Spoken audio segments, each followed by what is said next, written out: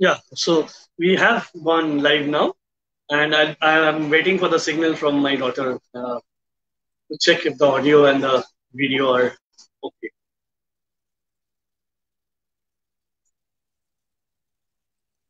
What if we get some Yeah. questions in the chat? Can we take them or not? No, I generally don't take the questions because Okay. are we getting?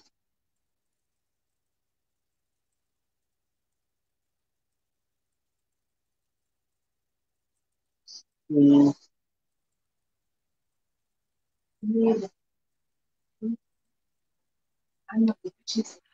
okay, so I think everything is fine. So, and now we begin. Okay. Okay.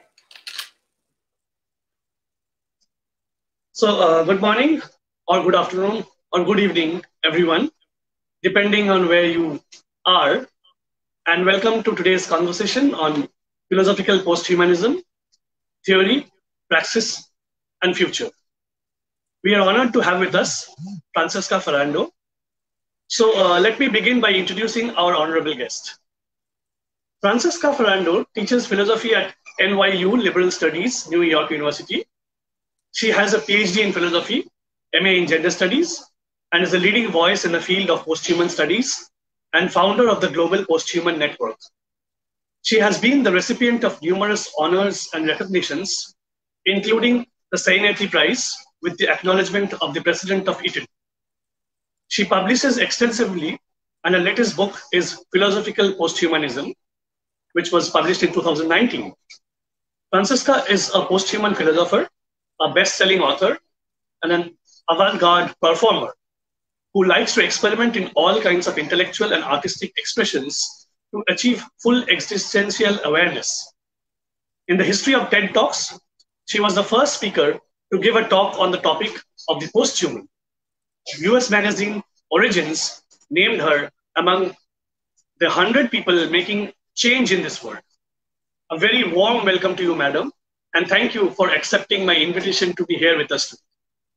Thank you so much, Sourav, for your invitation, for your work. It's a great honor and a joy to be here today with you and with all the people that are connecting. Thank you so much, everyone. Thank you. So we jump straight into the questions without biding much time. So let me begin. So if I start at the very beginning, let me begin by asking you, what is posthumanism? What is posthumanism? Or to be more specific, I'm not asking for a definition, but simply trying to understand what kind of human are we talking about, of which the posthumanism is a post. Is it the human that was the socio-historical construct of the politically powerful societies? Or is it humans that are a human that was an anthropological development, say from the Homo erectus to the Homo sapiens? So your views on that? Thank you so much, Sourav, for your question. Very important question. So let me start by explaining that I define posthumanism as the philosophy of our time.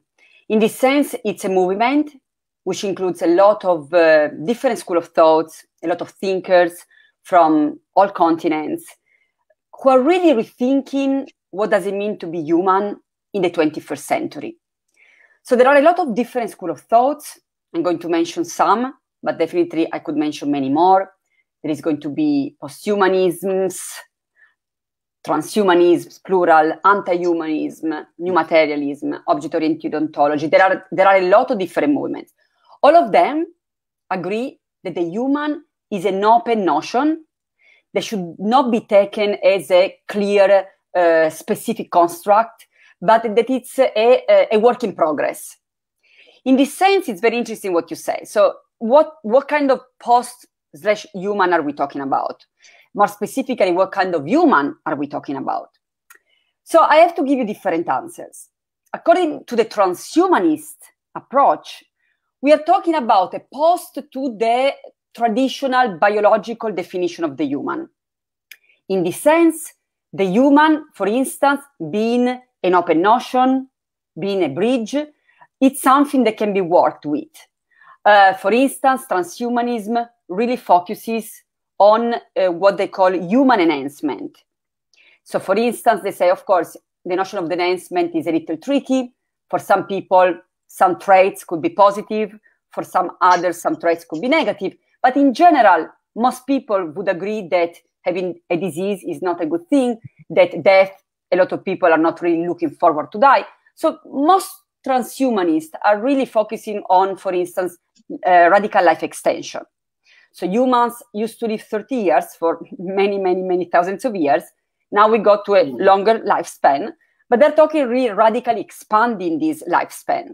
So some people are talking about 800 years, some people are talking about 1,000 years, and some people are talking about unlimited lifespan. For instance, Aubrey de Grey, who says, I'm not going to say we should live whatever, 2,000 years. And say, like, why don't we go for an unlimited lifespan by, for instance, constantly regenerating our body through nanotechnology, etc., etc.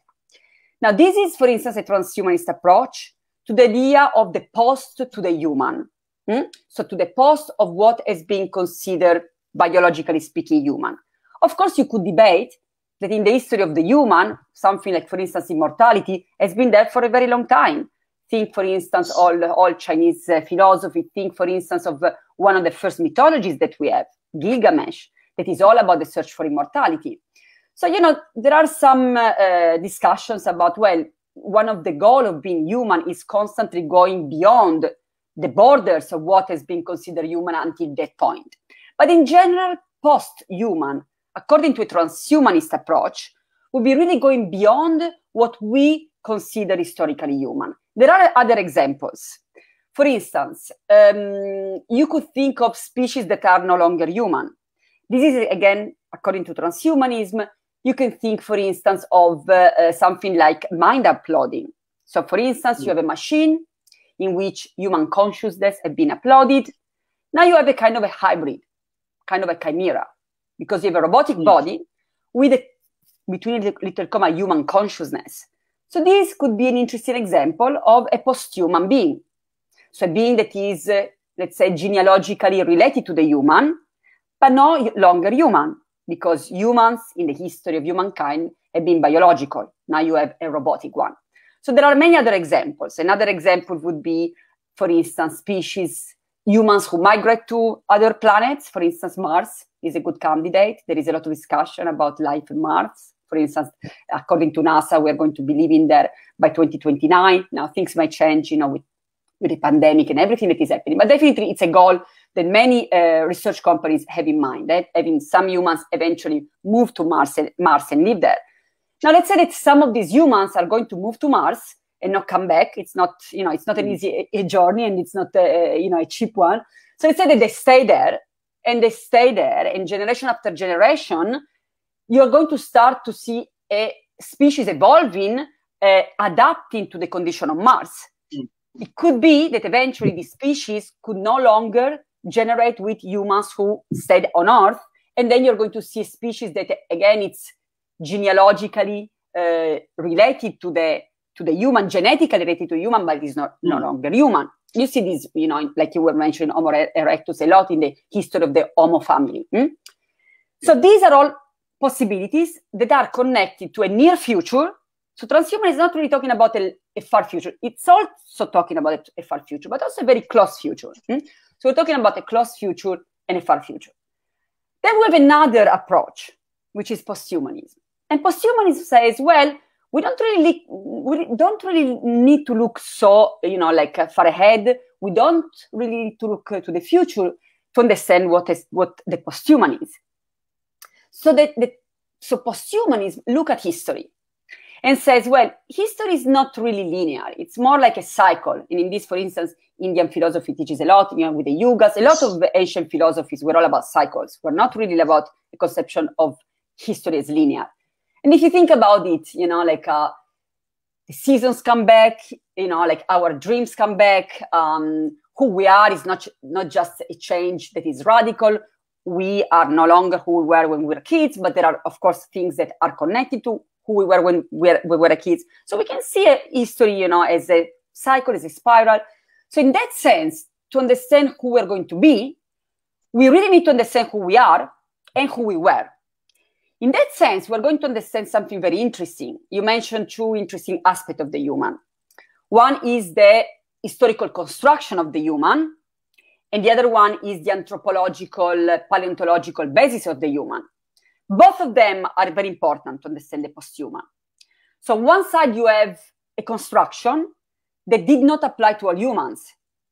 Very simple example, but there are many more, is the history of slavery, according to which some humans were not considered humans, were considered less than human, subhumans, so that they could be enslaved, because you don't enslave other people that are considered humans. So in the history of humankind, this comes back a lot. From the ancient times, according to which some humans were civilized, others were barbarians. Think of the Greeks, but also think of all civilizations. Chinese civilization, all of them saw themselves as civilized, and the others outside of the border as barbarians. So those people could be enslaved. Those people could be, they were less than human. So in that sense, we really see the human as a historical construction. But of course, there is also the paleontological question. So what about genetics? Are we a species? So that's a very interesting question, because it really allows us on some level to see a non-hierarchical notion of the human, in which we all share DNA. None of us share 100% DNA, but we all share 99.999, so it's a lot, and we're all different, and we're all humans.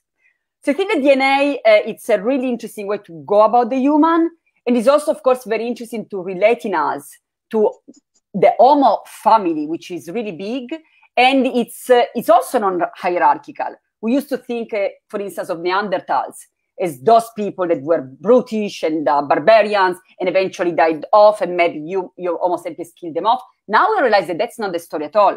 Now, the Neanderthals were, they had their own culture. They even probably played music. They had burials. And humans interbred with not only Neanderthals, but many of these Homo families that eventually got extinct. So in our DNA, we are not just Homo sapiens. A lot of us carry DNAs that are not coming from African Homo sapiens. So I think it's very interesting. It gives us a lot of light about who we are, in the sense post-human, in this post-centralized notion of the human, when we realize that the human is a plural notion, that we are many, and that we should not see the human at the center of the story, because the human can only thrive when we are in balance with us as a species, and also with non-human species and the planet. And that's when we go and get the three layers of what I like to define posthumanism. Maybe we'll go through this in other questions, but it would be post/humanism, post/anthropocentrism, and post/dualism. Thank you. Thank you for your very well-worded answer. So now let me move on to the next question. So you have given 7 definitions of posthumanism: anti-humanism, cultural posthumanism, philosophical posthumanism, posthuman condition, transhumanism, AI takeover, and voluntary human extinction. Pardon me for saying so, but sounds very complicated and a bit intimidating to the uninitiated. Would you please elaborate on what each means? Yes.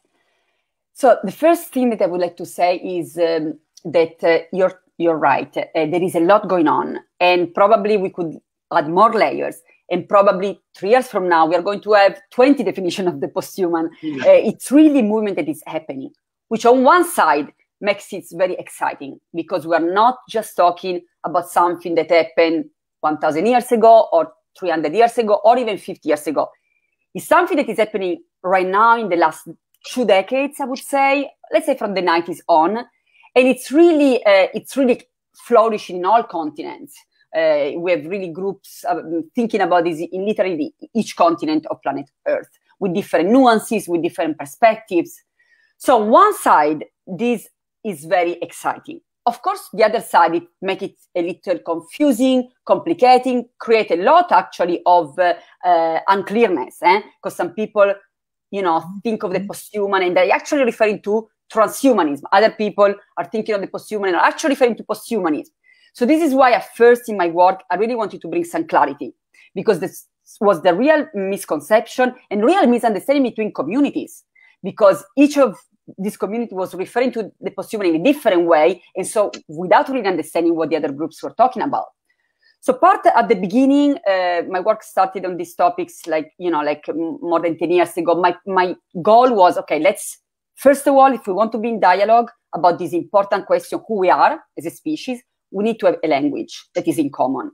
With no language, interested in the history of Babylon according to the Bible, because Babylon had a lot of wonderful stories, but according to the Bible, it's interesting that the Tower of Babylon, all these languages, and you get all this confusion. So it's kind of similar what was happening with the posthuman, all these languages, all these nuances, great, and so much confusion. So first, my work was really like, okay, let's clarify all of this, acknowledge as many groups as we can, because again, they're constantly flourishing. So it's hard to keep track of all of them. And I'm sorry if I'm not mentioning some other groups that are flourishing at the moment. But it's because we're talking about something that is happening right now. It's almost like you are in a field in the spring and there are all these flowers coming out and it's hard to keep track of all the flowers. So they're all beautiful, they're all interesting and all different as well. And all, with different flowers and colors and smells and everything. Now, something that all of these agree is that, as we were mentioning before, the human is not something that can be clearly defined and that is something that is a closed notion. That everyone agrees that that's not the case. The reason why, again, is different. Now, it's very important also to understand that once we are in a place where we can understand each other, that's when we are really allowing for a dialogue in which all of our voices are precious. In fact, we need everyone as part of this. And it's interesting because in this movement, there are voices that are actually saying almost the opposite. For instance, the movement for voluntary extinction, it's a movement that is really saying almost the opposite of what transhumanism is saying. Transhumanism is really, for instance, focusing about human, enhancing the human.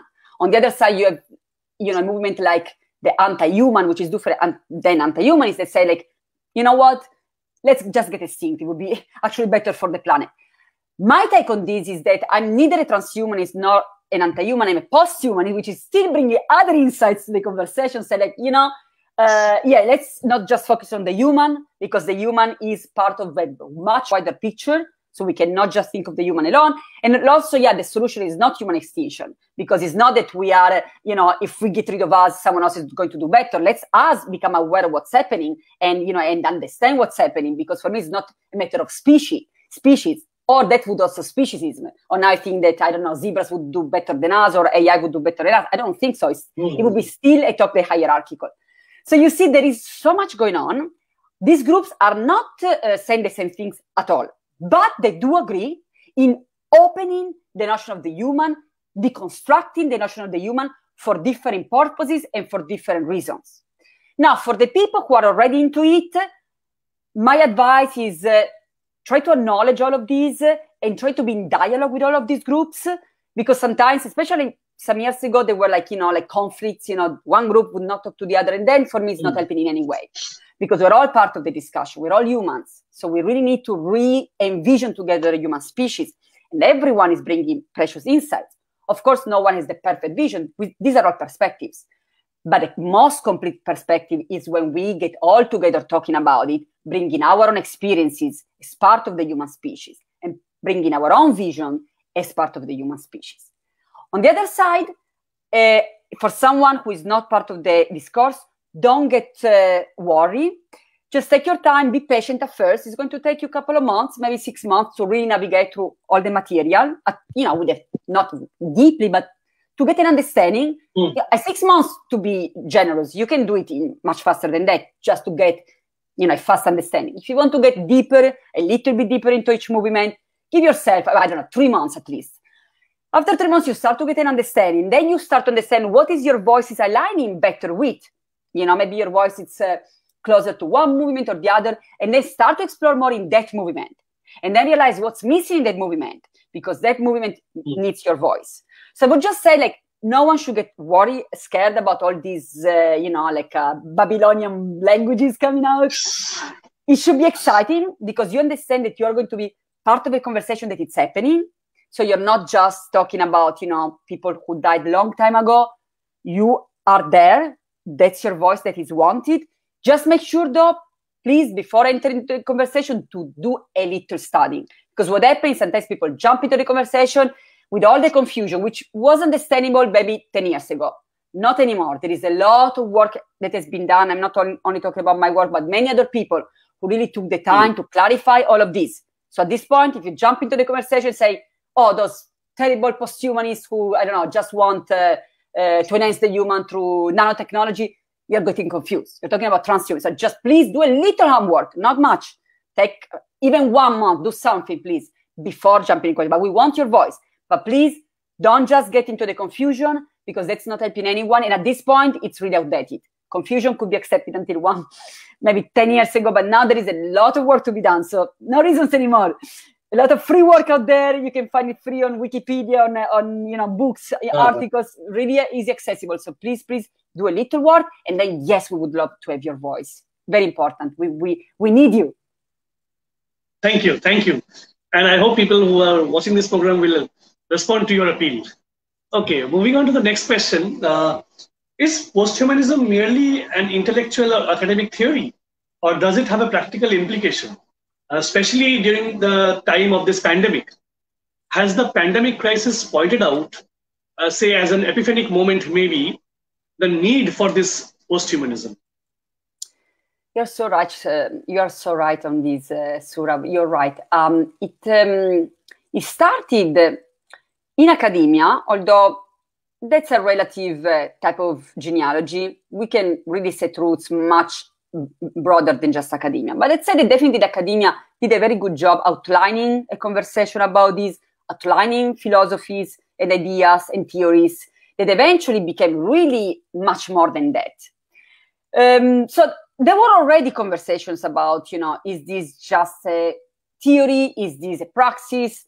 Is this an existentialism? I mean, there were already conversations, but you're right. COVID-19 really pushed posthumanism to really rethink itself, not only as a movement, but as a philosophy. And first, when the whole thing started to come down, beginning of 2020, for some people, there was a kind of a bit of a crisis. Like, what is this? Is this going to help me navigate in this situation? Let's say that the people who took it just as an academic trend did find some trouble, could not find too much of a response there.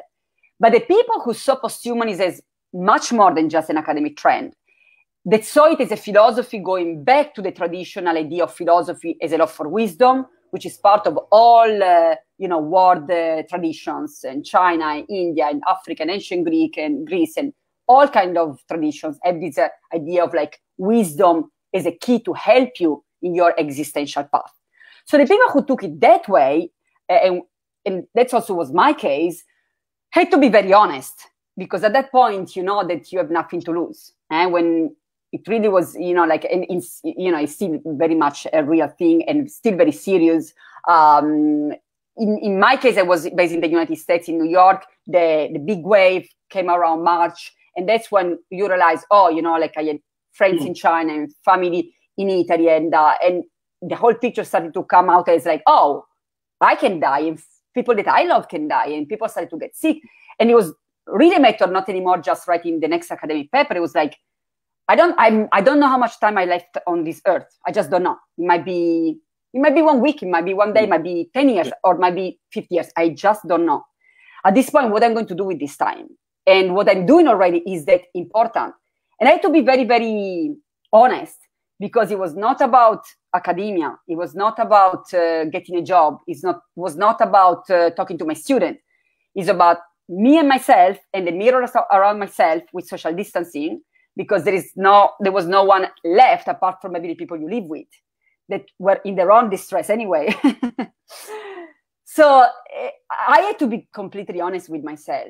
And I must say that in my case, although I cannot generalize for everyone, in my case, I came out very strong out of this, as seeing posthumanism as an existential type of philosophy that really helped me navigate in this specific historical time.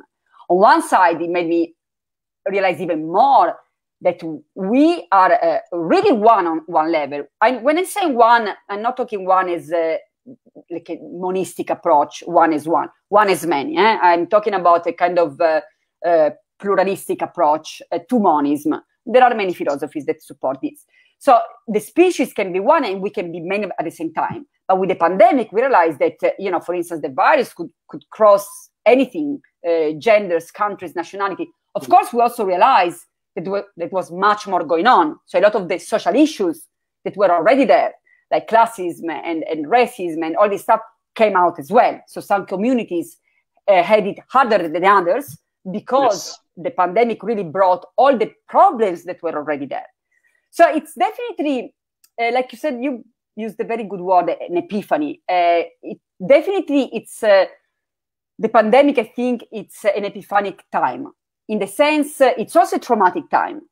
But trauma, when you look at the Greek etymology, means like a wound. And when you have a wound, if you do not take care of it, it can be getting infected and can be very dangerous.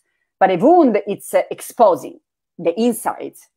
And like that, this kind of would expose not only social issues, but also individual ones.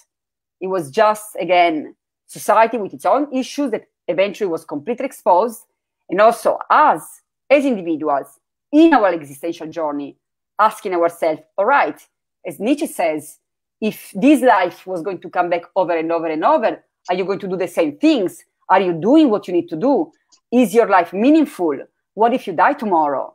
Are you okay, with your life? These were huge questions, and are still huge questions. COVID is still going on, big issues for many countries, and even in the countries where it got less of an issue, it's still an issue anyway. There are waves coming back, and people are dying and getting infected, etc. So I think that on one side, of course, it's not an easy time, but on the other side, can be a really rich time for existential inquiry. So if we're just waiting to go back to normal, it's going to be a very unsuccessful waiting, because it's not going to be back to normal. Nothing can be just the way things were. But, there were a lot of issues. There are still a lot of issues. And there are also some sides of it that can also be positive for the planet. So we also realized that ecologically speaking, we were really damaging a lot. And now with COVID-19, we are moving less. We are taking planes less. We are buying less. We are doing a lot of things less. And that's also a good thing. So I would say, in this moment, of course, be extra cautious, treat yourself in other ways with respect, wear masks, wash your hands, etc., but also take it as an existential time. If you have the luxury to have the chance to think, some people live in overcrowded places when, you don't have space for yourself. But if you do have the luxury to have some space for yourself, take it, because this is a unique historical time. Luckily, pandemics do not come often. Hopefully, they were not going to come often. With the Anthropocene, we might see this more often. But it's a unique historical time. So let's not just see the negatives, which are there, of course, but let's also see this as a rich historical time for our society to see where we are at, for our planet to see where we are at, as for us as individuals. Okay, thank you. And now moving on to the origin of this posthumanism, do you believe that there was a delusional or even schizophrenic approach which made some societies believe that no material achievement was enough for them and they had to push hard for more and more, that led to this posthumanism? Sourav, could you repeat the question? Because I got disconnected. Oh, yeah, sure. So what I'm saying is that, do you believe that there was a delusional or even schizophrenic approach which made some societies believe that no matter what achievements they have already got, that was not enough, and they had to push for more and more, and that this led to posthumanism?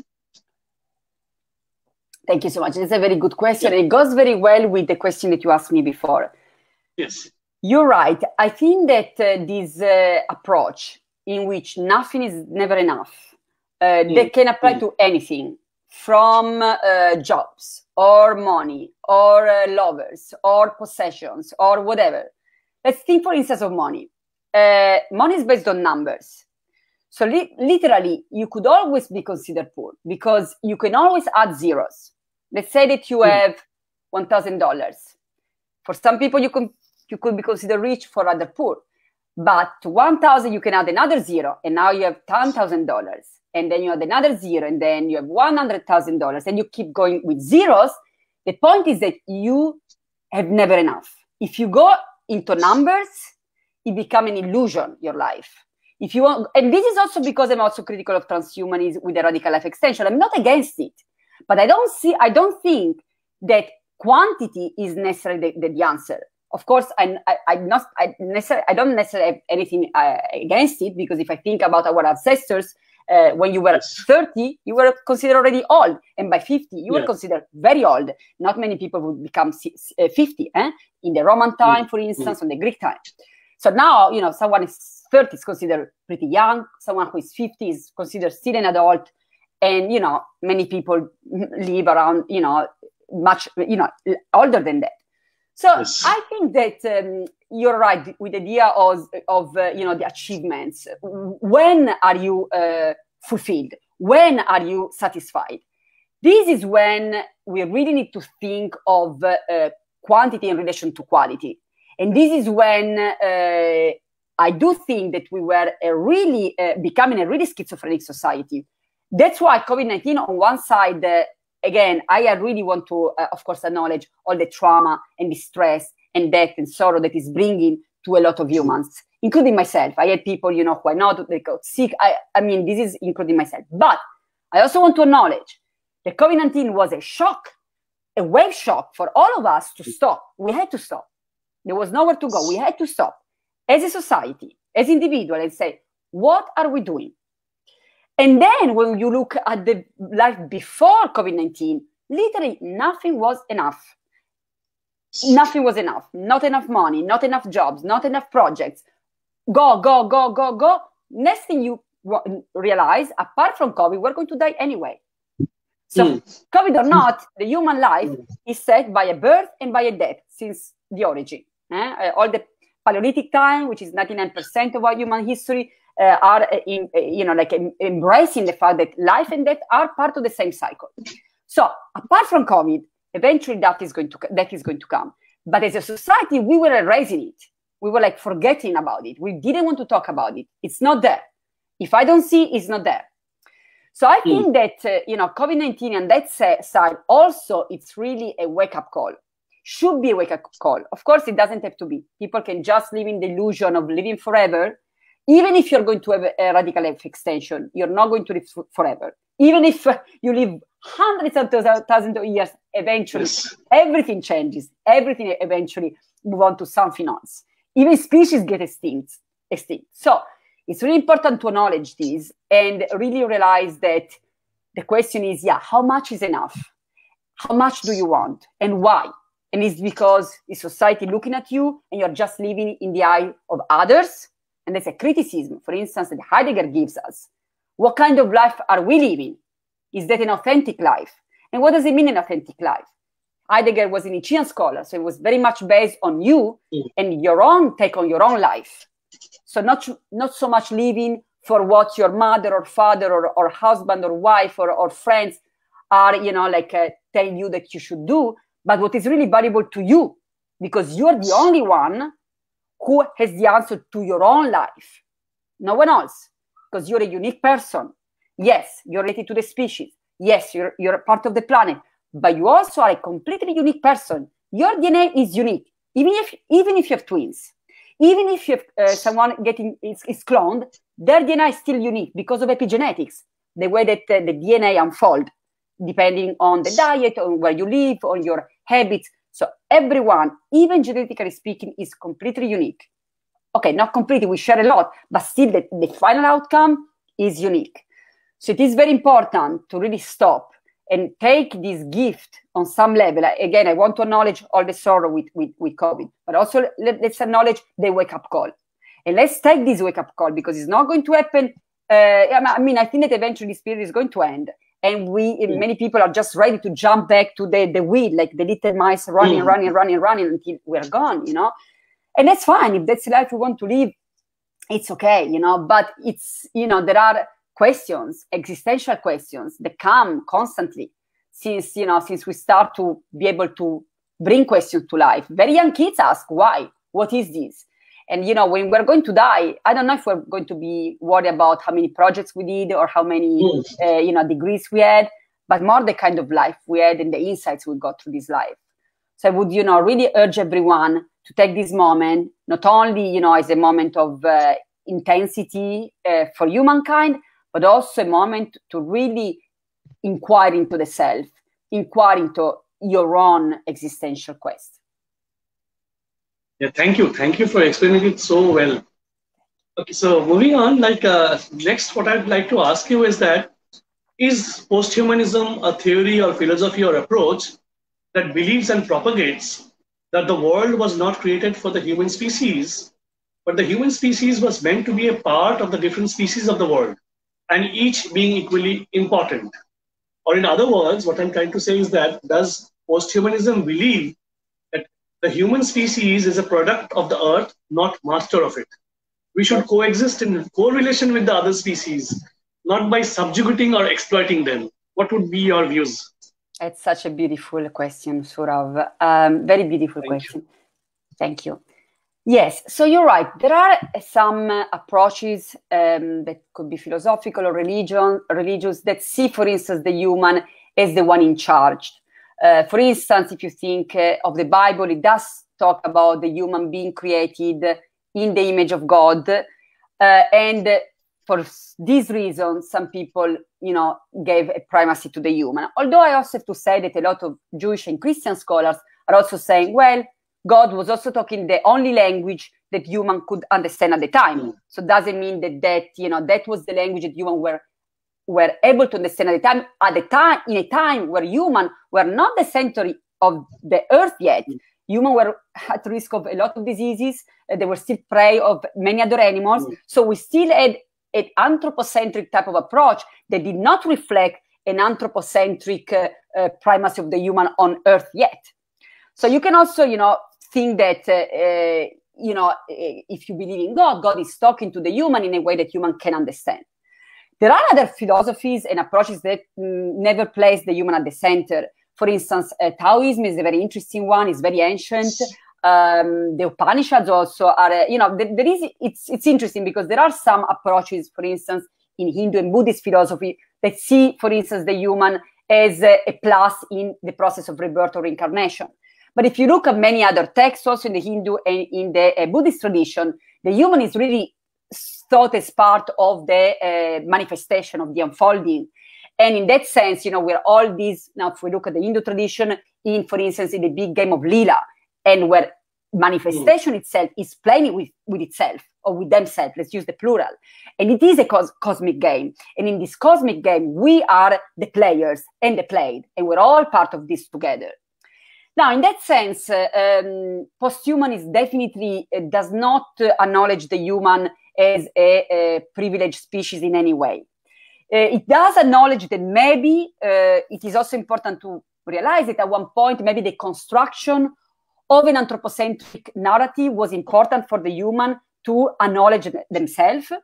Think, for instance, at the time where humans were almost getting extinct, during the Paleolithic time, we almost got extinct because during the Ice Age. So maybe you have at one point the need to say, we are special, we need to survive. We want to stay on this planet. We are part of this, and we need to recognize some type of importance to the anthropocentric language and narrative. But that's no longer the case anymore.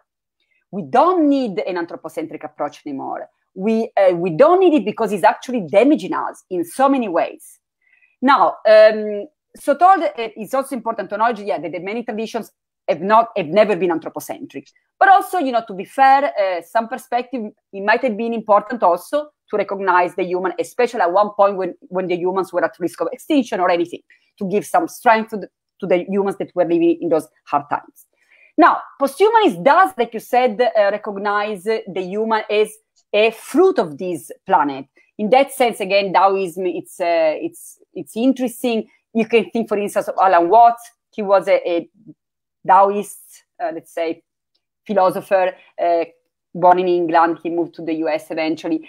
And I very much like his idea of the human as being he brings the example of the apples. And the tree give apples, and we never think of us as a fruit that comes out of the planet, but we could very much think of us as that. As, for instance, an apple is a fruit of the planet. We are fruits of the planet. We are, like we can only, at the moment, it might change in the future, but at the moment we can only be born and flourish on planet Earth. So we are not just living on planet Earth. We are literally born. Think again like a tree rooted in the Earth system, giving life and generating apples. So us as a species, we eat the fruit, the food of this planet. We breathe the oxygen, the air of this planet. And in that sense, we give and we take and we give. So, yes, posthumanism does not see the human as the most special creature, the most important one. We need to be, and this, in this sense, is also not only a post/humanism that is recognizing human diversity, but also it's a post/anthropocentrism, which means that, yes, it acknowledges that anthropocentrism was eventually part of the human narrative, but it's also important to really go beyond that, because it's not helpful anymore. It's actually damaging not only us. We are living in what is called the Anthropocene, which is an informal, although geologists are discussing if this is going to be actually formally defined, the geological era in which we live. But it's basically the geological era in which humans are not seen anymore as one of many other species, but as a geological force, which means a force that is actually changing the biosphere. We are one of the causes of many other non-human animals are getting extinct. We are in the sixth mass extinction. Thousands of animals are getting extinct, also because of human action. So we can no longer see us as a separate, not part of what's happening on planet Earth. We are considered a geological force. We are geological. We are shaping the planet, and the human cannot be seen in separation. Also, this shaping and this ecological distress is also reflecting on us. Think on the rise of, for instance, cancer in every continent. Even in my life, thinking of cancer, the narrative of cancer when I was a child, it was considered a tragedy. If people had cancer, people would cry, and now everyone has cancer, some type of cancer. Think of skin cancer; it's so common because of climate change. Think of the pandemics; it's also a result of anthropocentric actions of humans dealing with non-human animals.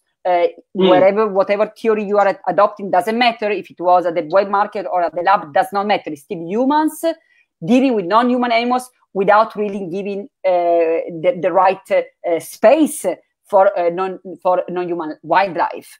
So I think that at this point, it's really important for us as a species to acknowledge that we have to change our narrative, that we need to change our social practices, that we need to change laws, that we need a real shift in our human consciousness as a species. It's not anymore just about some enlightened people here and there. It's about us as a species. And we can do it. We are living in the era of globalization. You are in India, Sourav. I'm in the US right now, and it's only 9 hours and a half difference. And we are talking, and there are people connecting from all over right now. We can do it, but we need to be, first of all, honest with what's happening. We cannot close our eyes. We cannot just say, oh, it's not a big deal. It is a big deal, because we are part of that, because we are manifesting all of this. It is a big deal. We need to be honest. We cannot be just, depressed. That doesn't help either. And we cannot be just, egocentric and think that we can just go on with this anthropocentric narrative. That would be suicidal. So I think that the way to go is about honesty, intellectual honesty, existential honesty. And this is going to be a great gift to us as a species, to us as a planet, and to us as individuals. And this gift is going to be with us also in the moment of death. And it's not going to be the next PhD, it's going to be existential insights. And those are the most precious gifts that we can give ourselves as well. Very true, very true. Moving on, you have said in your lectures that philosophical posthumanism has 3 non-hierarchical and organically integrated layers, which are the plurality of humanity, the joyful recognition that the human is not the best species, and third is non-binary and post-dualism. So are these the 3 the praxis of posthumanism theory? Would you please explain these? Thank you so much, Sourav. Yeah, so what happened is that, again, I'm talking, many years ago, between 10 and 5 years ago, when there was a lot of confusion, people at least had a very clear understanding of what transhumanism is, because transhumanism is very clear. As we mentioned, transhumanism wants human enhancement. Now, you may agree with it or not, but at least it's very clear what transhumanists want. What posthumanists wanted, it was very unclear. So 2 things were happening. Or that everyone thought that posthumanists were just transhumanists, and they would cause so much confusion. Or people say, okay, you're not a transhumanist, but what do you really want? And they would get complicated. People giving half an hour answers with people falling asleep in the meantime. Like, okay, very interesting, but I don't get in that. So I was like, okay, this is important, and we need some clarity, because that's not helping anyone. So I really thought about it, and I came with this, maybe it's an oversimplistic way to clarify what is posthumanism, but it definitely is a helpful tool. I'm not saying that it's comprehensive in universal ways. I'm sure that it's going to be eventually, someone can say, what about this? It's like, oh yeah, great, let's add that. So I'm not just saying that this is, but at the moment I think it does a good job explaining what is posthumanism. So I brought these 3 layers that are not hierarchical, in the sense that you cannot have one without the others, and it's not that you have to have one first, and then the other, and then the other. I'm just going to explain them in this way, because I think they're a little more easier to understand, at least for some people. For other people, for instance, coming from non-dual traditions in India, maybe could be the other way. For them, it could be easier to understand post-dualism first. But let's go in the way that I usually explain, because again, this philosophy, although definitely exceeds academia, is also being developed within academia. So same with the, I'm trying to also think of an audience that come from this kind of forma mentis. So in that sense, again, don't think of them in a way that this layer comes first and then the other, but think of them as 3 important layers, no matter where you start. Anyway, the way that I usually explain is starting, for instance, with post/humanism. Posthumanism asserts the importance of recognizing human diversity, which means that in many traditions, the human has been universalized. So some humans, a group of humans, who eventually got into power for different reasons. It could be military, it could be, some type of hegemony in their society, for any reasons. They get into a position of power in their society, and they start to define who is the human. And they start to describe and represent who is the human. And this comes, for instance, usually in a way that is hierarchical. So the human, for instance, is this, that, and that. I bring a couple of examples, but you really see this in the history of humankind for a very long time, especially with the beginning of civilization, especially with the beginning of borders, especially with the beginning of settlements and urbanization. Is when humans, because before that, is definitely everything is a little more shifting, fluid. Humans were nomads, so they were moving around. There were so many different tribes with different ideas. So I guess at the time, although we do see some common patterns, so the human worshipping nature in the female form, because the female give birth to both male and female. So the female is more of a all-embracing kind of force. But with the beginning of civilization, when you start to have settlements, urbanizations, cities, eventually borders, first of all, you start to have goods, even just crops that you need to safeguard, because now you spend your whole year taking care of your plants. You want to make sure that you're going to eat the fruit of those plants. Yes. Now you're going to have some more time, though, because you are not going to be constantly searching for a place to live, for food, following animals. You have some free time. you're going to start to settle your home, start to build, your temples. Although in some cases you have temple first and then urbanization. Some cases, for instance, in Turkey. But you start to have settlements and you start to have borders. When, okay, I worked on this land, this is my land, these are my crops, and those are your lands. And you start to have eventually the military coming out of trying to safeguard these areas. Now you're going to start to see civilization as what we are used to a little more in the 21st century. Borders, identities, nations. In all of these, you are starting to see the construction of a different form of identities. When you are taught to define yourself, are you Hindu? Are you Muslim? Are you Christian? Are you female? Are you male? Are you black? Are you white? Are you European? Are you Asian? Are you African? Are you Indian American? All these categorizations, they come with the construction of specific identities.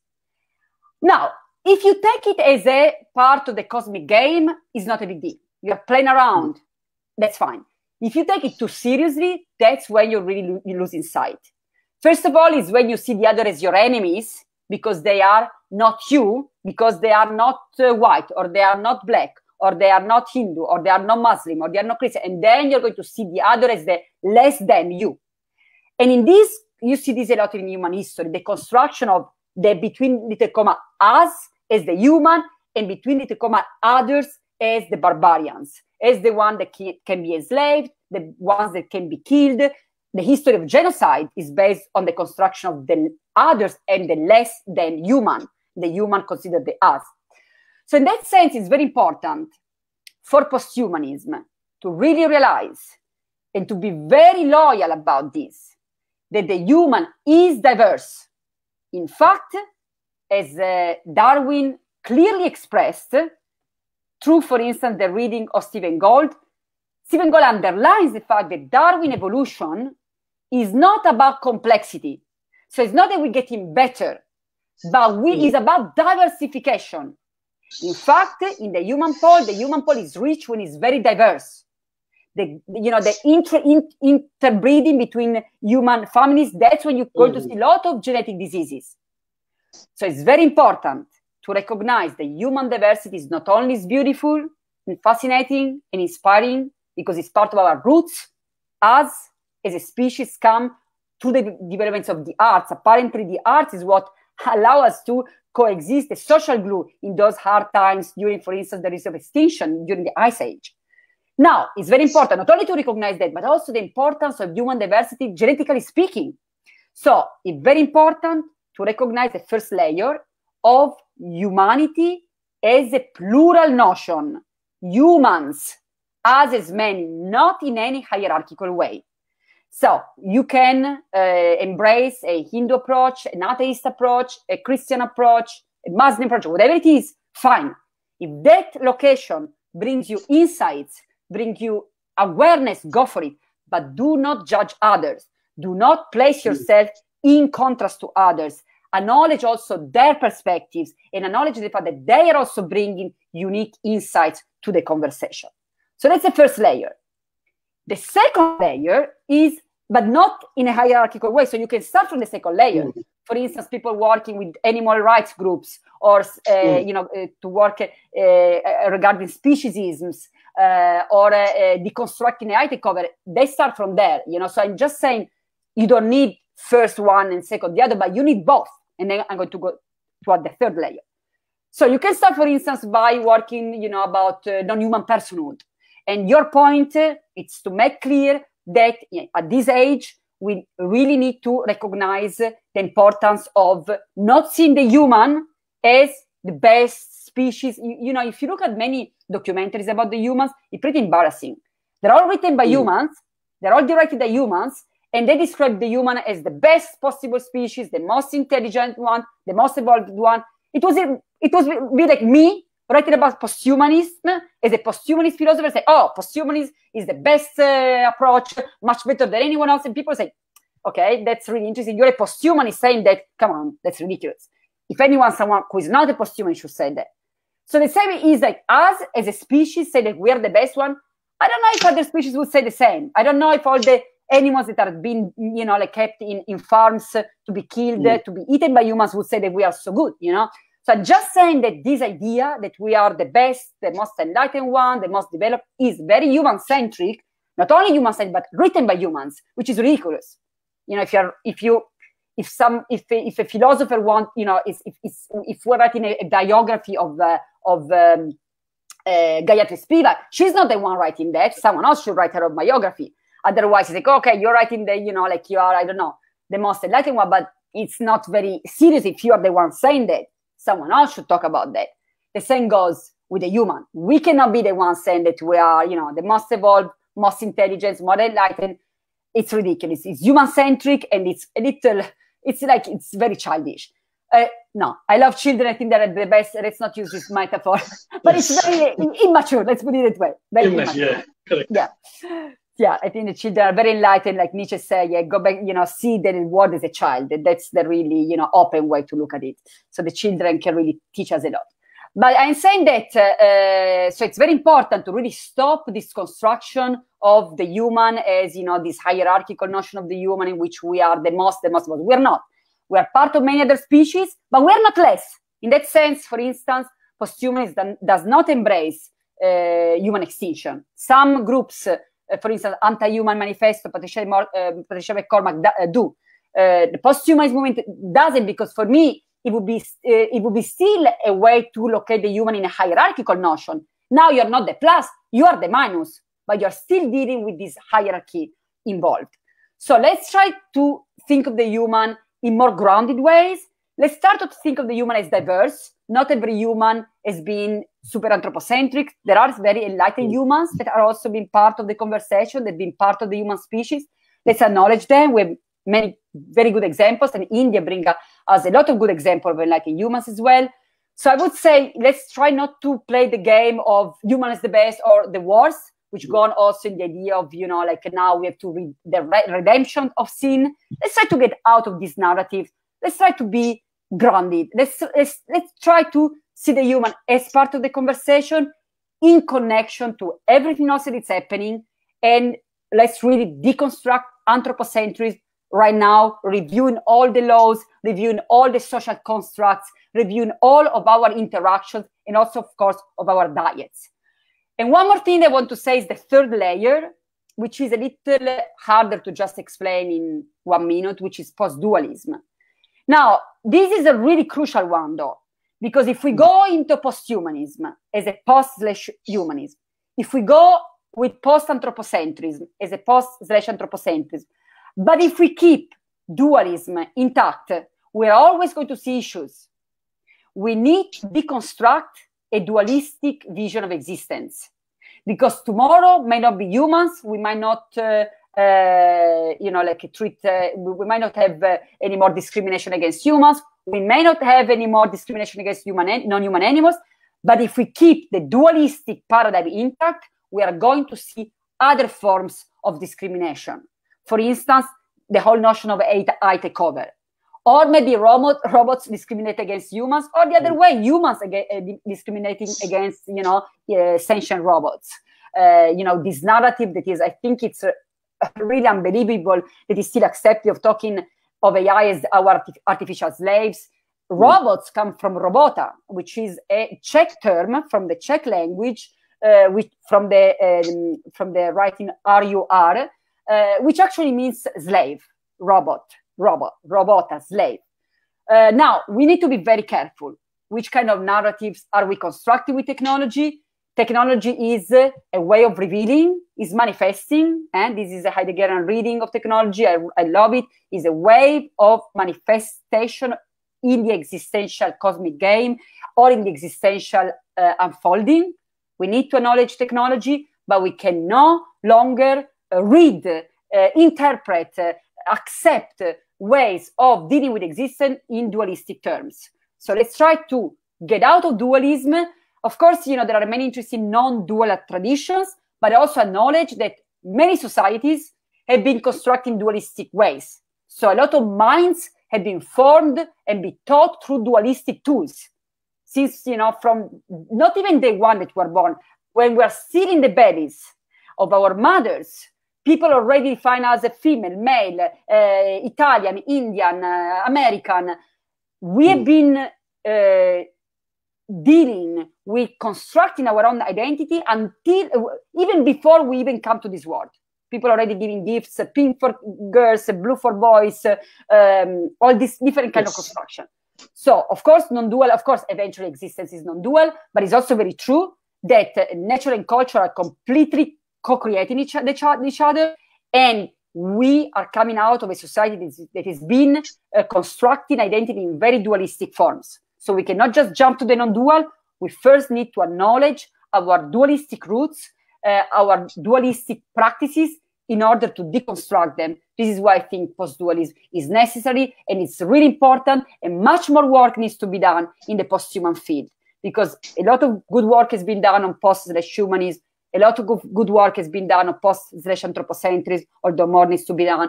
But on post/dualism, much more. We need many more intellectuals and sages and artists and scientists and all kinds of people really thinking about this and working with this and bringing new insights and perspectives to the conversation. Thank you. So since you mentioned speciesism, speciesism is very related to posthumanism, but speciesism has changed quite a lot from when it first originated in the 1970s. Now it does not only include the genealogical species, that is the living organisms, but includes robots and AI gadgets as well.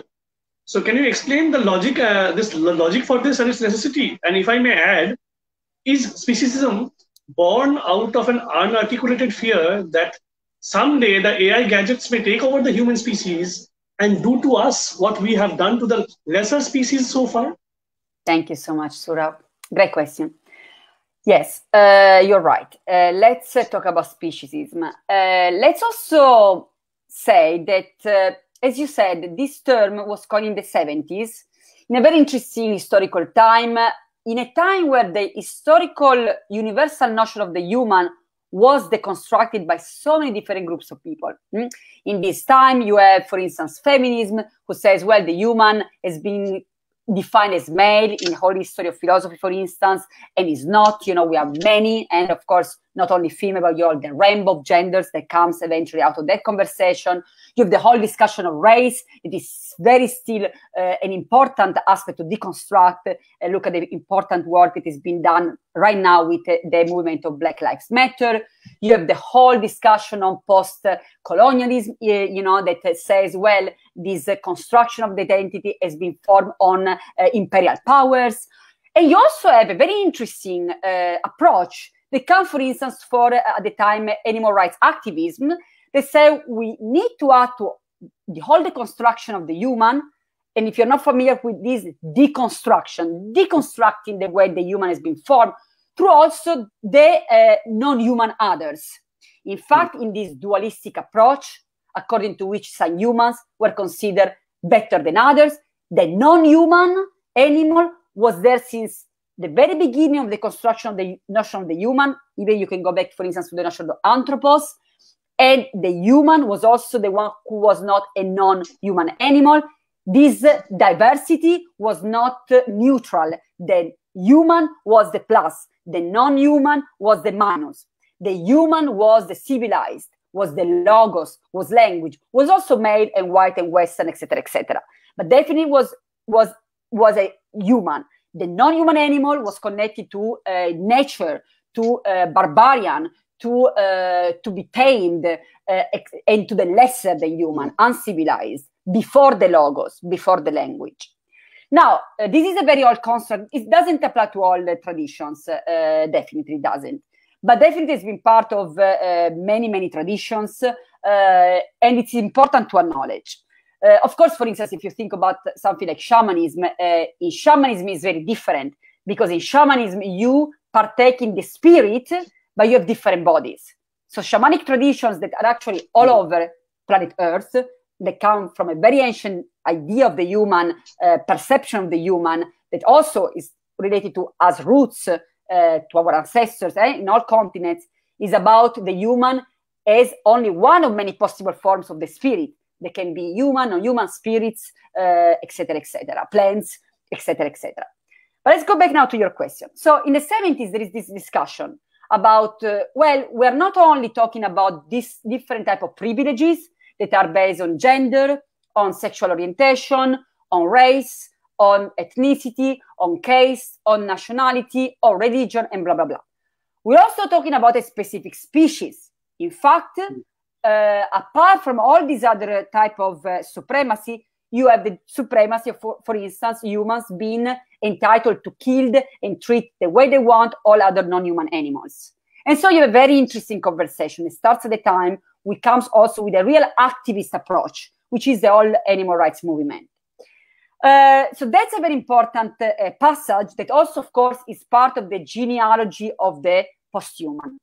Now, as you were mentioning, the notion of speciesism doesn't just apply to deconstructing the privilege of human over non-human animals, but it also applies to deconstructing the privilege of biological beings towards non-biological beings and vice versa.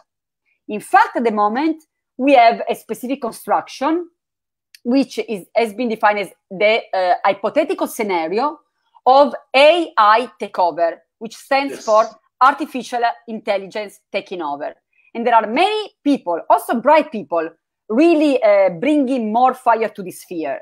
The idea that eventually, very soon, technology is going to be in charge of human governments.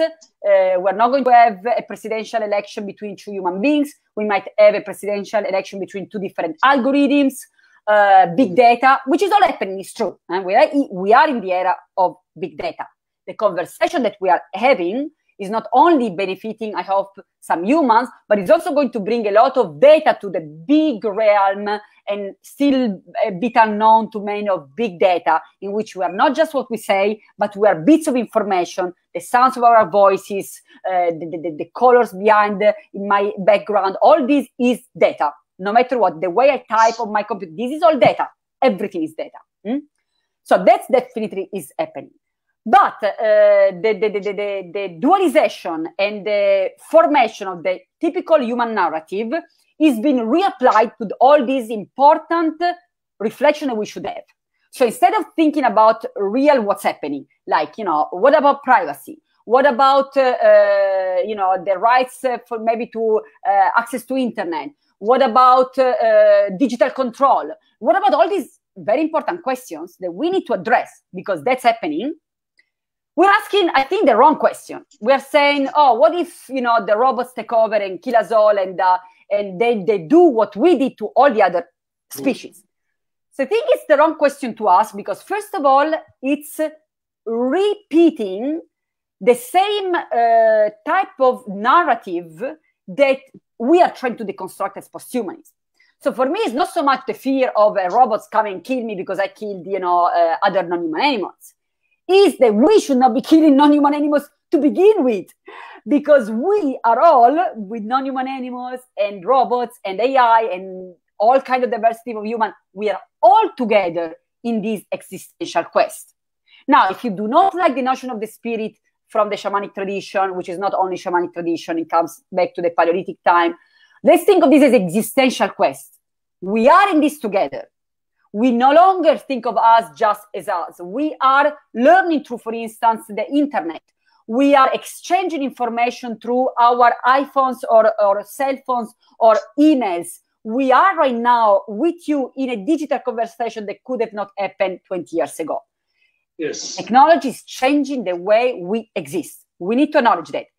It is predicted that if there was no internet connection, there was no internet, no technology for 15 days, 1/3 of the population would die because a lot of the exchanges of food, water supplies, and all kinds of things is happening through technology.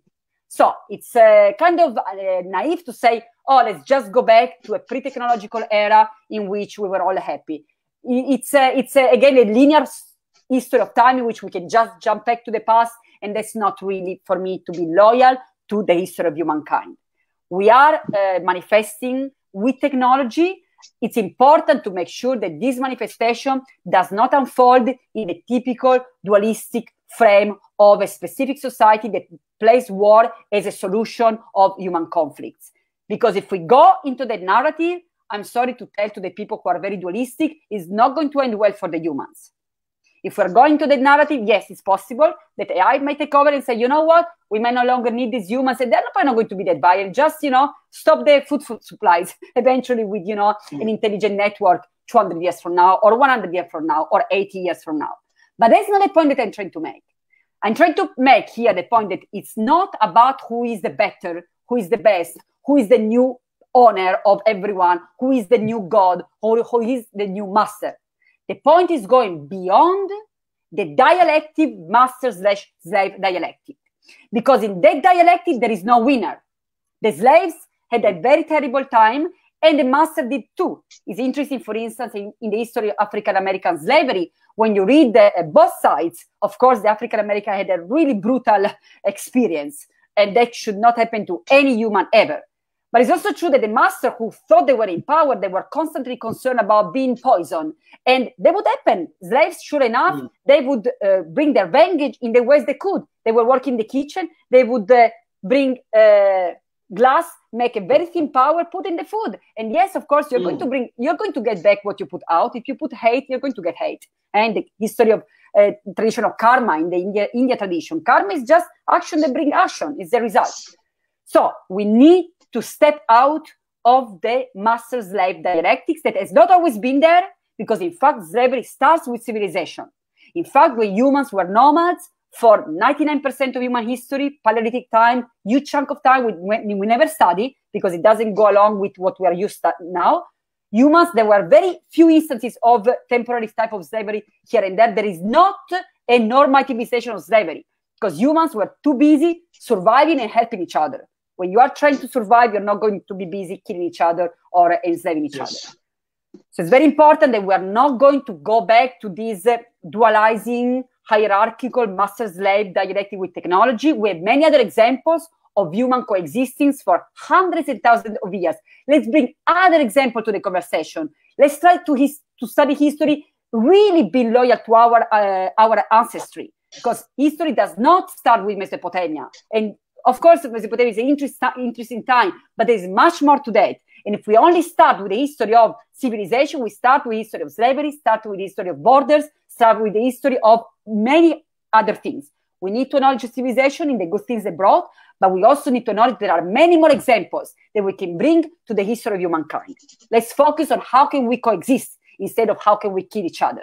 And when we try to shift our paradigm, that's when we realize that we are not at war with technology. We are co-creating each other, and we are unfolding in the big existential quest that is our existence, your existence, in relation to my existence, in relation to technology, non-human animals, and the planet, and Mars, and much more. Right. So since we are talking about power and posthumanism and transhumanism, we cannot but talk of cyborgs. So that now we have the cyborgs and the chimeras demonstrating that we don't need to be men or women or white or black or man or machine to be powerful.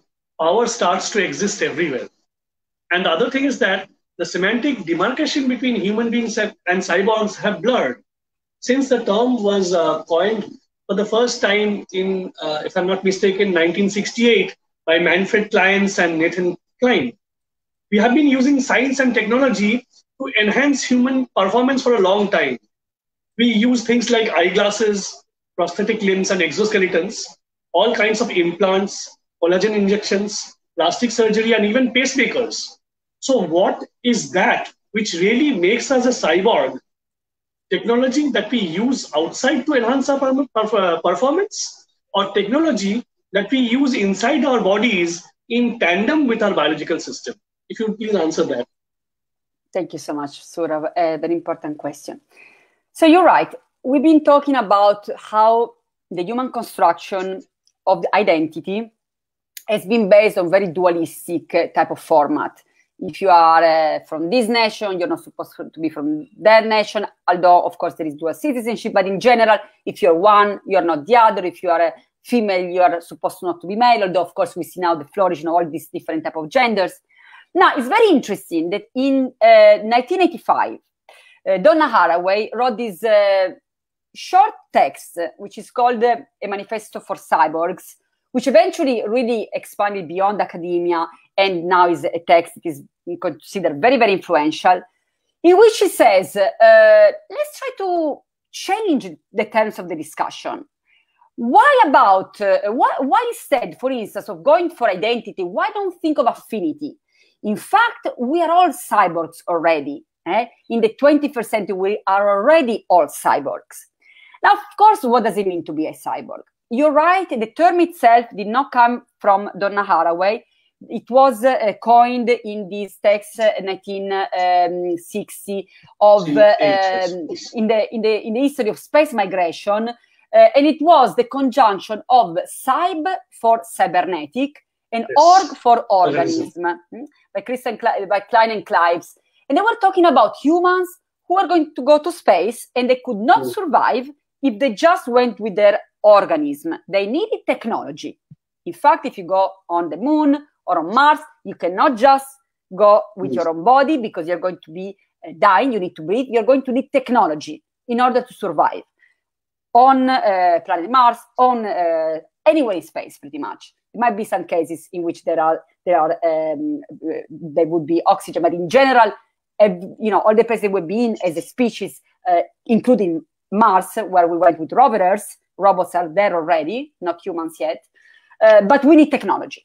So they were saying, well, the only way humans can survive outside of planet Earth is through technology. This is why is by, let's say, becoming cyborgs. Cyb, again, cybernetic, or organism, a merging of that. Now, it's very interesting because in the 90s, after Donna Haraway reflection, there was a whole flourishing of what has been called cyborg studies, and a lot of experiments as well going on at the time. On one side, this notion really influenced a lot of people, saying, well, we are all cyborgs. We are merging more and more with technology. Like you said, even the use of glasses can make us cyborgs. And some people say, well, guess what? Philosophically speaking, paleontologically speaking, humans are technological beings. In fact, in paleontology, for instance, you describe humans as those animals that create tools out of tools. Now, this is done by other non-human animals, a couple of other non-human animals, but they kind of keep it limited. Humans really expanded to the point that almost pretty much whatever you see around yourself right now is made by humans. Or has been designed by humans. Even trees in a city have been designed to be there, unless you go to unique places where humans have not really interfered. And I hope that we as a species recognize the importance of having places where humans are not interfering and create a lot of planetary parks where non-humans can flourish and humans are not allowed because we are taking way too much space. But let's go back to our question. So the cyber, well, I'm going to connect this though. So there was a whole discussion. So what makes a cyborg? And for instance, there were very interesting experiments. I had the great opportunity to work with Kevin Warwick, for instance, who is considered by many the first human cyborg.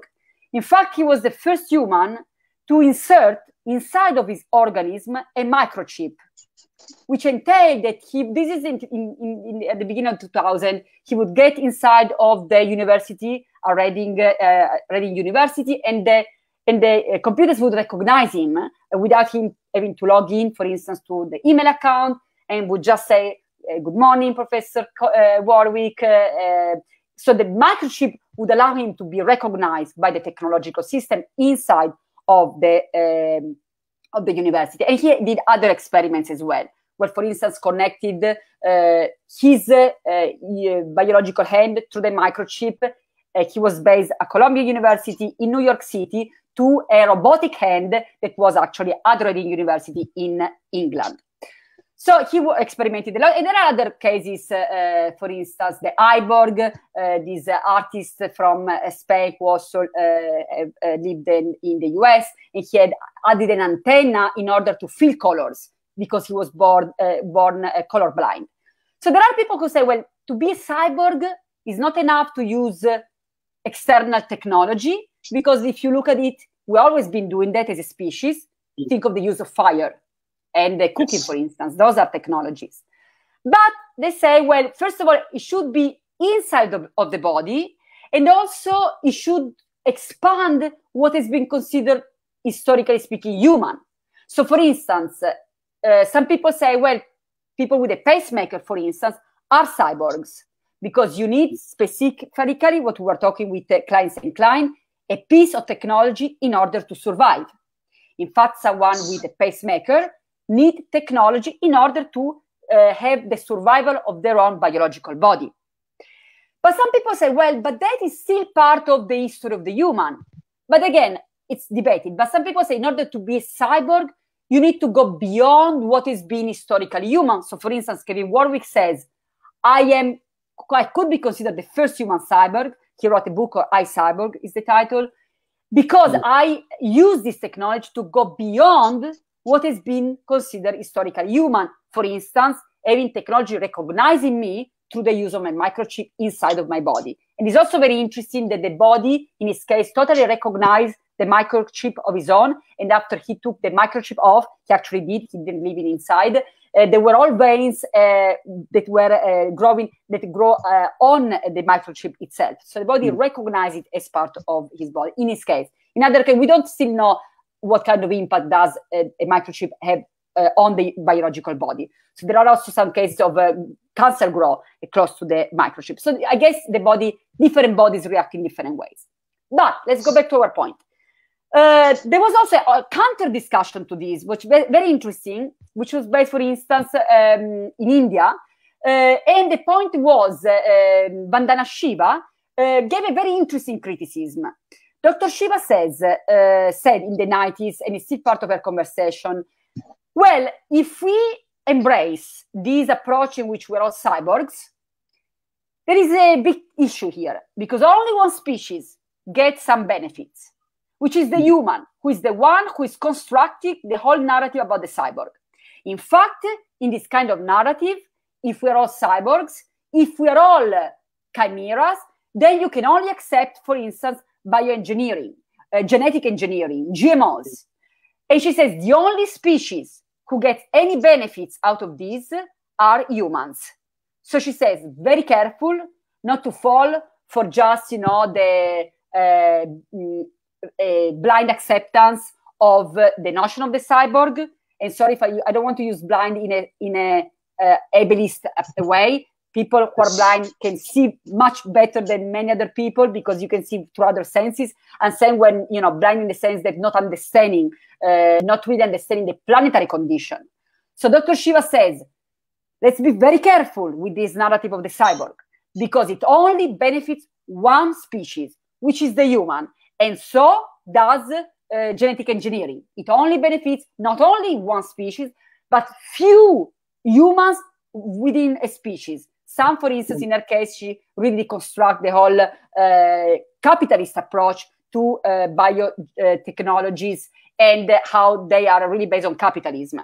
And it's not really, she does a very good job showing that, the patenting of GMOs, et cetera. It's really about money. It's not really, the golden rice to bring vitamin E to, population, vitamin A to the population. So I would say the cyborg is a very interesting point. We should definitely keep to the conversation, especially because it helps us navigating the strict history of identity. I like the notion of affinity that help us bridge with others instead of closing from others. But I also want to acknowledge the criticism done by, for instance, post-colonialism, by Dr. Shiva saying, be careful with this because it really comes with a speciesist assumption and a speciesist privilege. Thank you. Thank you for your answer.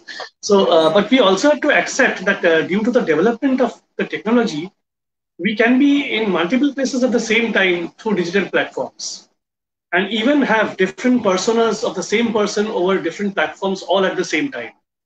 I have in mind the Hollywood movie Avatar, where a person who cannot walk becomes another kind of a person, even species, who is quite mobile in a parallel existence.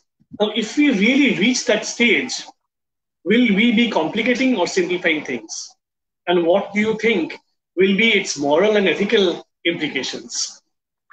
Thank you so much, Sourav. That's an excellent question. In this sense, I want to acknowledge my transhumanist colleagues. Unfortunately, there is not too much dialogue between all these different communities. Each community kind of bring their own insights, which are very precious. And sometimes these communities are actually just kind of mildly criticizing each other without getting into the dialogue. I think that it's very important to be in dialogue with all of these movements, because each movement brings specific insights with also of their own limits. Now, something that for me transhuman is very good at is envisioning possibilities for the future, for the close future. Don't think of this just a futurism. That's a different approach. Of course, futurism is connected to transhumanism, but transhumanism is not really talking about far future. It's talking about very close future, near future, already who we are right now. Now, I do not consider myself a transhumanist. I consider myself a posthumanist, but I do acknowledge many important insights that come from the transhumanist movement. In this sense, I want to bring, for instance, the work of Natasha Vitamor to the conversation. She's an artist, and she's also been, working with the whole transhumanist movement since the 90s. She's one of the founders of the movement. She's also a philosopher. She is redesigning a possible redesign of human through nanotechnology.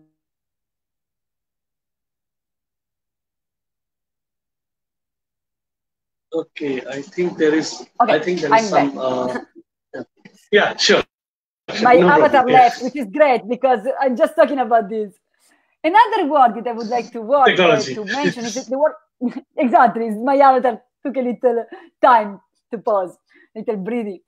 All right, the other artist that I would like to mention here is Stellark, who also mentioned a possibility in which, at the moment we have this virtual world, which is called Second Life, in which we have physical humans, biological humans, have different avatars on Second Life.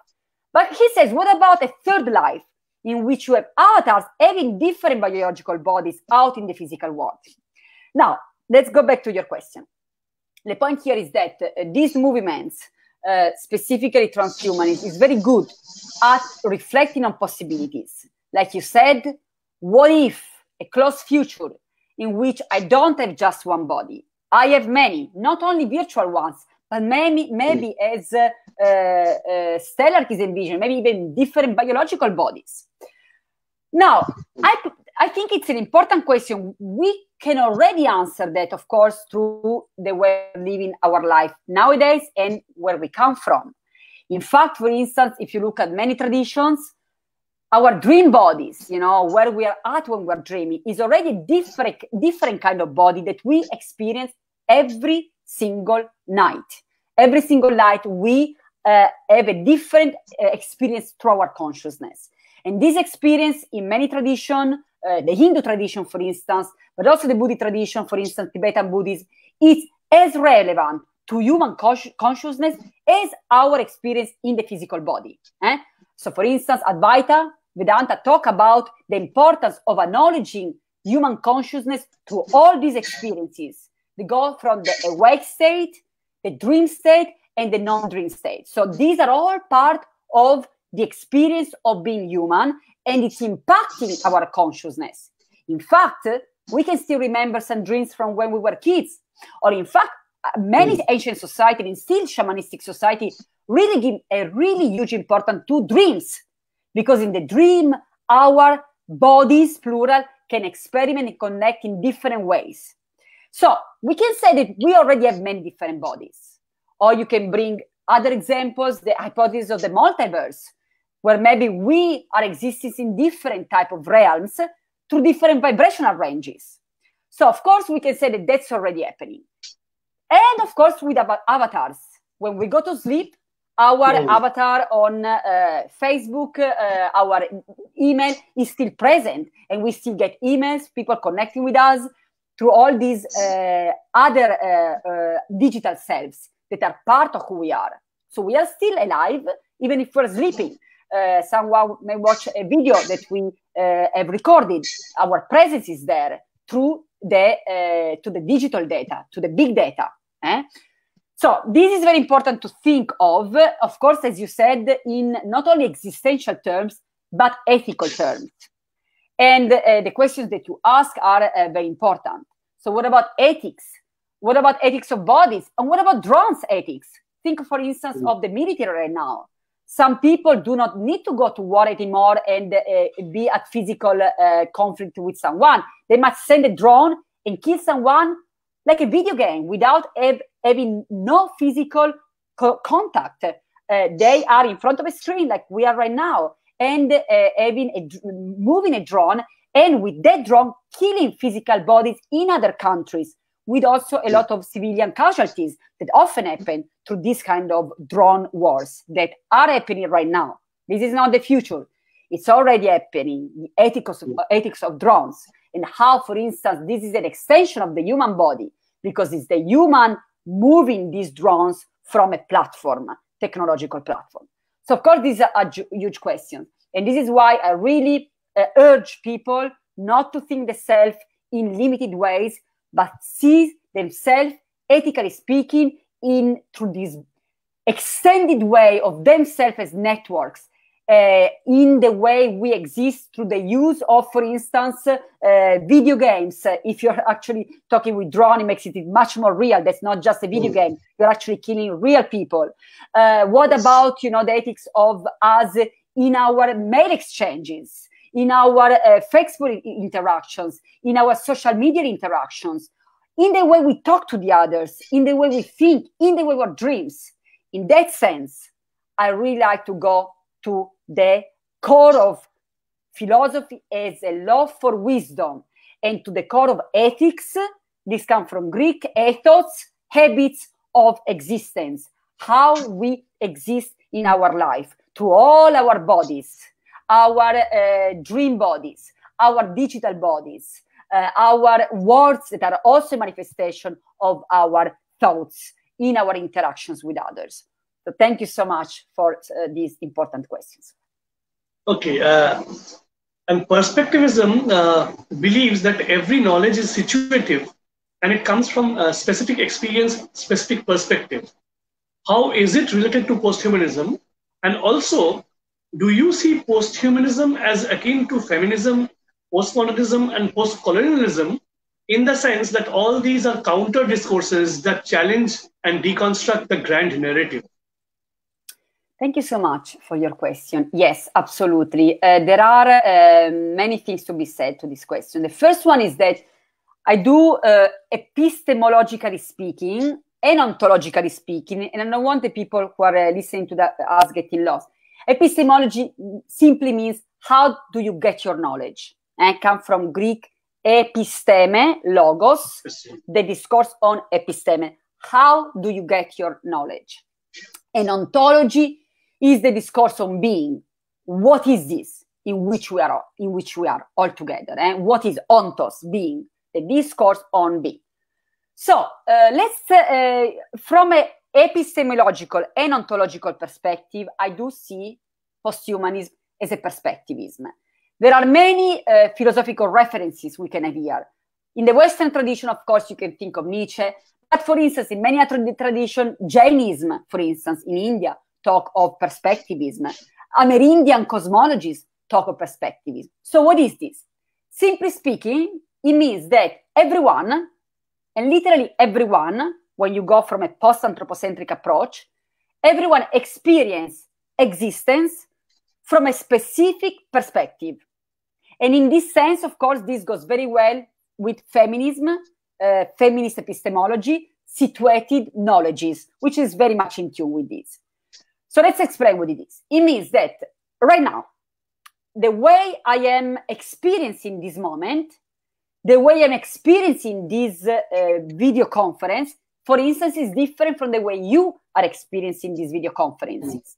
What you see around in the background, what you see right now in the camera, your computer, the air you're breathing, the water you are drinking, the way you're hearing sound is different.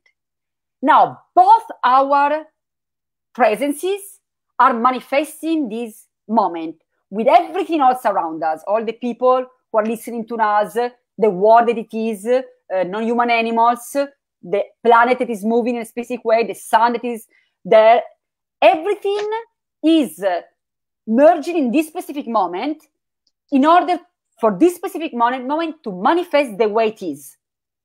But the way we perceive it comes from a specific perspective, which is related to embodiment. Now, this is not to be taken as ultimate.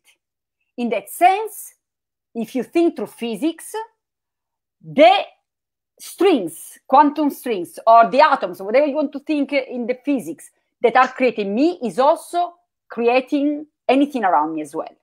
So in that sense, is that we are in this unfolding of existence together, but we are perceiving from a specific perspective, which is related to our embodiments, to our perspective, to our special temporal situation, etc., etc. Now, think of the ocean, though. Don't think of this as ultimate location that become our identities. Now, I cannot understand you because I am embodied in my body, than I am right now in New York, and blah, blah, blah, blah. No. The type of perspective is co-creating existence, the same as you being located in India, Europe, are co-creating existence, but we will always be in this together as in the ocean. We are like waves in the oceans. And again, if you think of all the traditions that come out of the human consciousness and experience from all the Paleolithic time to the shamanic tradition, is the idea of the spirit that is unfolding in different bodies. So the shaman is the one who can have access to that because they don't get caught in seeing them just as their embodiment, although that embodiment is a location of power because it gives you specific qualities and characteristics. So as for instance, embodying as a human give me the gift of language in the way I can communicate right now in this form. If, other non-human animals are communicating through themselves and others in different ways. So it's the idea that every type of existence is situated, come from a specific spatial temporal location. Every kind of knowledge come from a specific perspective, but is not relative. And in that sense, posthumanism is not a relativism, which is more an approach that was developed in the 70s. In the sense, everything is relative, so it doesn't really matter if I kiss someone or I don't, because everything is relative. Well, I don't want to, this is, of course, is the exaggeration of that, or relativism can only come from the dualism with absolute. So something can be understood as relative if something else is understood as absolute. So I'm getting out of that kind of dichotomy. This is not a relativism as much as it's not an absolutism. It's a perspectivism. So acknowledging every perspective is unfolding, and this recognition is mutual. So it's not that I'm recognizing you, but you can not recognize me. It's a mutual recognition of coexistence. In the ocean, the waves are coexisting, co-emerging, and they're all part of the ocean.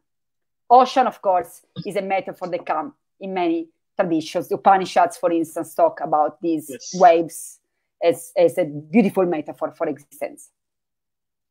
Okay, my final question today would be, posthumanism philosophy seems to be politically correct and socially relevant.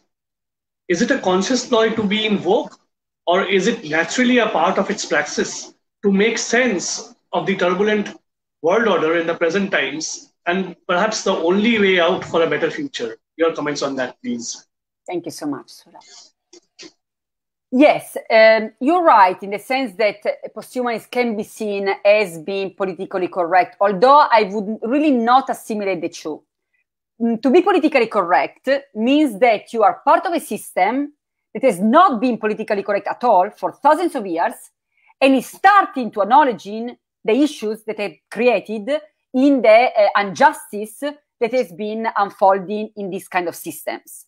So, for instance, racism, sexism, classicism, ethnocentrism, nationalism, etc., etc.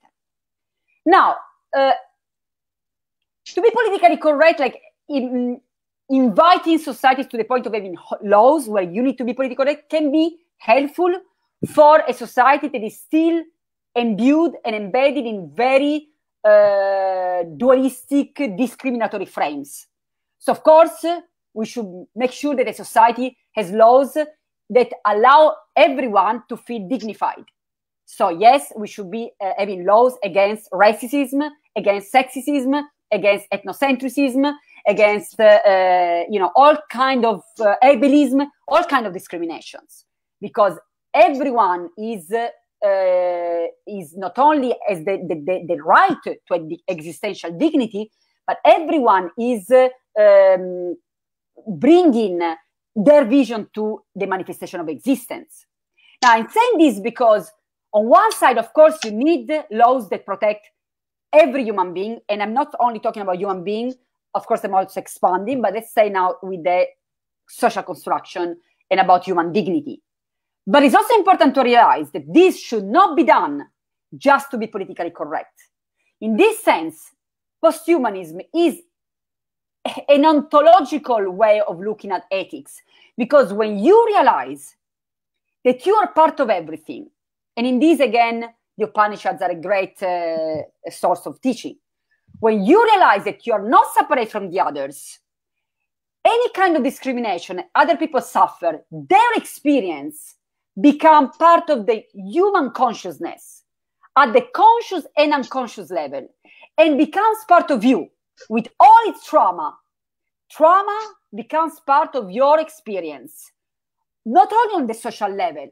So a society where there is a lot of racism, sexism, is a society where there is a lot of violence, domestic violence, outside violence, gunshots, etc., etc. So, of course, this is a reflection of the types of society we are living if we do not respect the dignity of all the humans that are emerging in these societies.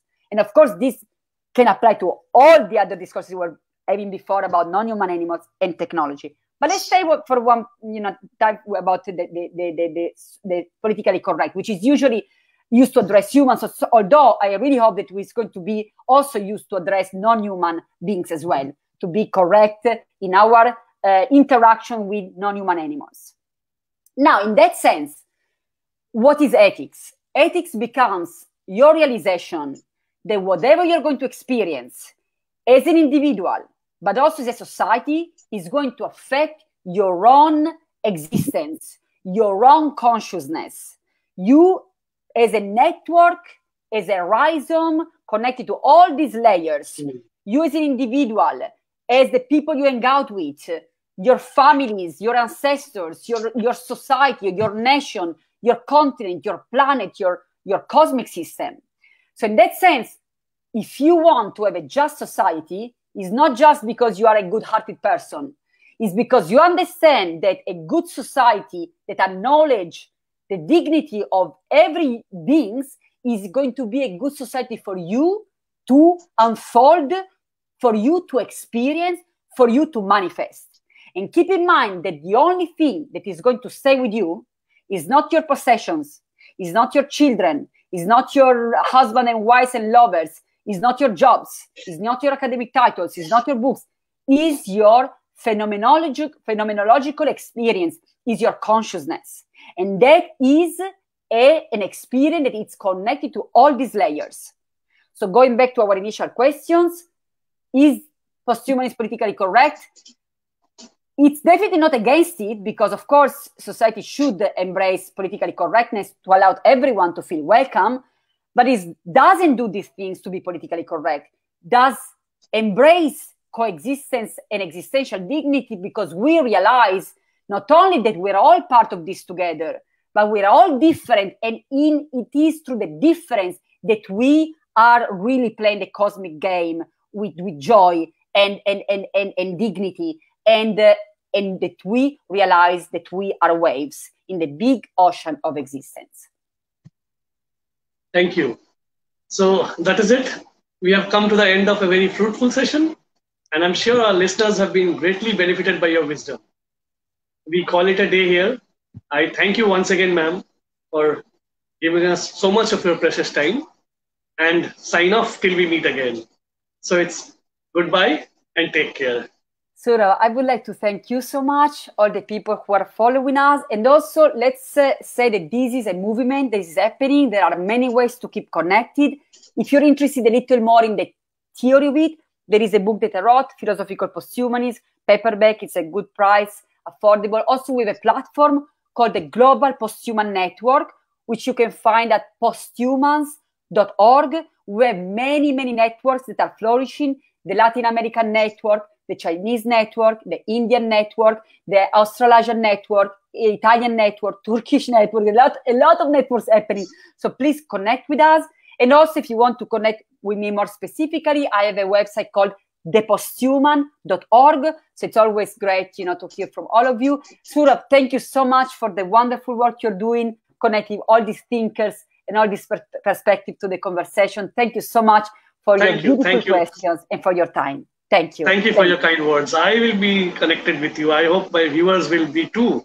You have answered the questions so beautifully that we have got a very good grasp on the subject by this time. Thank you. Thank you so much, Sourav. You have a wonderful day, everyone. Thanks, everyone. Thank you.